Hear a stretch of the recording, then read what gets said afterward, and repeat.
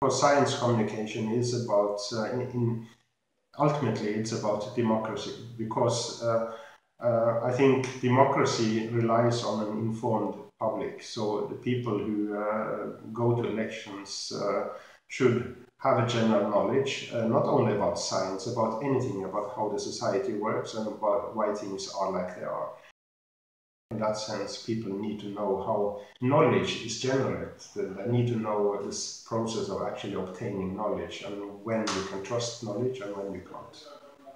We have discovered that there are various types of cells in this part of the brain that tells the rest of the brain our location in space. So one of them is the grid cell. Grid cells are like an internal coordinate system in the brain. It has often been compared to an internal GPS, because these cells keep track of our locomotion, how far we move, what distance and direction we move, and then infer from that where we are, just like a GPS. So when we drive a car, well, at two levels. So first of all, it helps us to understand space, how we actually know where we are and how we can get from one place to another.